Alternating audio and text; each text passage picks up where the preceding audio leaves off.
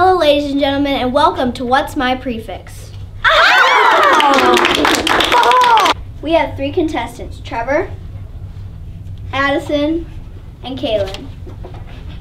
I will give them a base, and whoever can guess its prefix will get 10 points. Whoever gets the most points at the end wins. Let's begin. Your first base is V-I-N-E, which means to enjoy 2 or more things.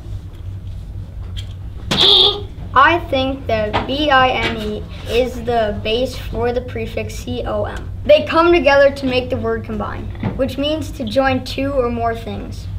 That is correct. You get 10 points. The next base is S-U-M-E, which means to use up. I'm sure that the prefix to go along with the base, S-U-M-E, is C-O-N-S, and they come together to make consume. Unfortunately, that is incorrect. C-O-N-S couldn't possibly be the prefix for the base S-U-M-E because there's only one S in consume. Anyone else think they have the correct prefix? I am positive that the correct prefix is C-O-N, which adds onto the base S-U-M-E. Together they make the word consume, which means to use up. That is correct. You get 10 points. Your final base is R-O-D-E, which means to gnaw. I am certain that the prefix for this base is C-O. Sadly, that is incorrect. Anyone else? I'm pretty sure that the correct prefix is C-O-R-R.